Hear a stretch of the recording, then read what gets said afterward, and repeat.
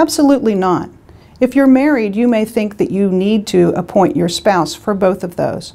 But maybe your spouse isn't the best person that you know with money. So you might want to have your friend who's an accountant be the power of attorney and pay your bills through your power of attorney. And perhaps your spouse would be very emotional at the time of your incapacitation and would not be the best person to make medical decisions. Maybe you have someone who's in the medical profession and you'd like to appoint them as your healthcare surrogate or power of attorney. It's not that they can't consult with your family, it's just that they will be making the level-headed decisions when everyone else may be very emotional.